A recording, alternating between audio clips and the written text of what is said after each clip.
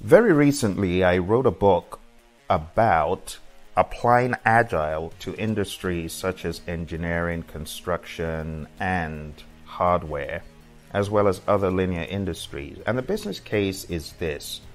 A lot of organizations have shut their minds to thinking about Agile being applied to their industries like engineering, architecture, and so on. But we need to be careful with the word Agile because this term has permeated the lexicon of industries far and wide, and it often finds itself ensnared in a web of misunderstanding. Many with good intentions seek to grasp the essence of Agile, but they find themselves entangled in the trappings of methods and frameworks and processes and tools. But Agile is not an end in itself. It's a means to an end.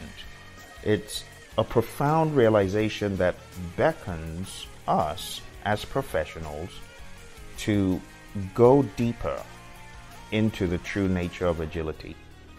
So when we embark on this intellectual odyssey, we uncover that Agile is not a mere collection of practices to be implemented. It's not about the tools, it's not about the Jiras, it's not about the Confluences, it's not about the version ones, it's the mindset. It's a philosophical approach to work and life, first and foremost. Agility is the ability to adapt and respond to change. Agile organizations view change as an opportunity, not a threat, a perspective that transcends industries and sectors, including the linear realms of construction, engineering, and hardware.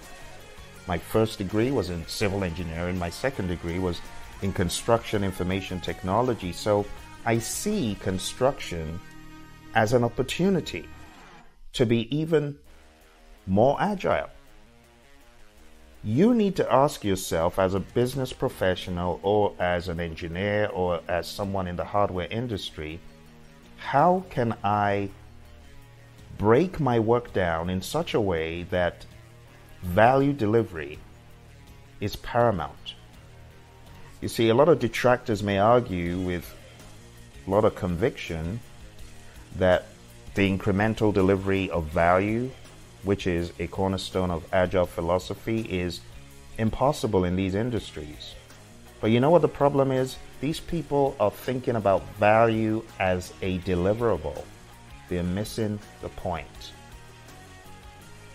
They point to tangible concrete steel and they say, well, there you go. Agile cannot tread in this environment because we cannot deliver in increments. You cannot deliver half of a building. Now, while this argument is rooted in the realities of the industries, these people miss the mark.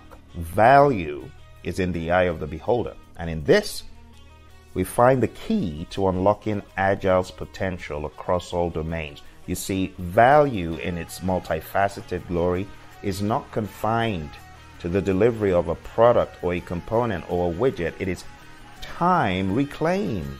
It is cost saved. That's what value is. Value is even satisfaction achieved. It's awareness being heightened. It's the customer being assured that quality standards are being met in the work you're doing, even before the work comes to completion. So value is both tangible and intangible. It's monetary and non-monetary. And the main goal of Agile is not delivering a deliverable, but delivering value. We need to get that straight. And when we deliver value, we're talking about the net quantifiable benefits. The net quantifiable benefits that a customer experiences. This is a paradigm shift that challenges us to rethink our approach to work in these industries. To embody agility, my friends, to be truly agile, our focus must shift from the delivery of parts of a solution to the relentless pursuit of value delivery. Value delivery is so important. This is the crucible of Agile transformation, my friend. A journey which is fraught with challenges, yet rich with rewards. See, agility requires a shift in mindset, not just a change in practices. Anyone can say, well, I'm using Jira now, but that doesn't mean you're truly agile. Anyone can say, well, I'm using a Kanban board. Yes, but that is not the key to being agile. You see, this is a truth that becomes self-evident as we navigate the complexities of applying agile principles in hardware, applying agile mindedness in construction and engineering. You see, the question then transforms from how can we deliver a part of the solution to how can we deliver value at the end of each iteration, regardless of the industry. In instances where we're working a solution that is truly rigid, we need to change how we're thinking. You cannot change the product, but you can change your thinking. You can change your thoughts as far as how to deliver value. Because there are going to be instances where a working solution is an impossibility. But we must not retreat, my friend. We must not retreat declaring Agile is not fit for our industry or domain. Instead, we must persevere, delivering value in other forms, schematics, drawings, information, progress updates. How about letting the customer have a virtual walkthrough of what you are creating? Stop thinking rigidly. Many people think rigidly about MVP. There are going to be instances where you cannot deliver a tiny chunk, but you can deliver a proof of concept. It could be a wireframe. It could be a virtual walkthrough. Content-rich virtual reality, demonstrating to the client that we are on the right path. You see, Agile is a journey. It's not a destination. It's a journey that requires us to approach each project with a mindset of value delivery and continuous improvement. It's not about adorning our companies or our business units or ourselves with a label of Agile. It's about enhancing our way of working, being as agile as possible, delivering unparalleled value and benefits, and adopting a fluid, dynamic approach that opens a world of possibilities. You see, the customer is the ultimate arbiter of value. And in this, we find our true north, my friends.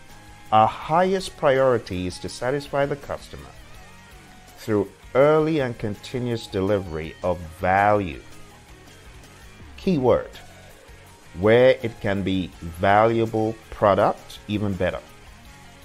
Our relentless pursuit of value coupled with an unwavering commitment to seeking the customer's feedback, not just at the iteration review or the demo, but consistently bringing them in whenever we have the opportunity. It is this, my friends, that ensures we are not just on a path, but on the right path. We talk about MVP. MVP is all about feedback. So Agile, in its truest form, my friends, is a mindset. And I believe that wholeheartedly. This is why I wrote the book, Agile is a Mindset. And that is why I wrote the book about Agile in hardware. And the book is titled Agile in Hardware, Engineering, Construction, and Linear Environments. Because it is about the thinking, my friends. It is not about the doing. It is primarily the thinking. The doing follows. Thinking, mindset, drives your behavior. When you have the thinking down pat, you'll find yourself on auto-agile. So, again, Agile in its truest form, my friends, is a mindset, it's a way of thinking and being that, when embraced, it has the power to transform not just our projects, but our very lives. Thank you, my friends. It's your buddy Phil here. Go check out the book if you're in the construction industry. Check out the book. I'm going to put a link below. This is going to help with your thinking, and it's going to help organizations who are closed-minded to begin to think about Agile as an opportunity again. Many of our clients in the world of oil and gas and engineering and architecture, even fire safety equipment, have found this out for themselves. And they've gone over to the bright side, the Agile side.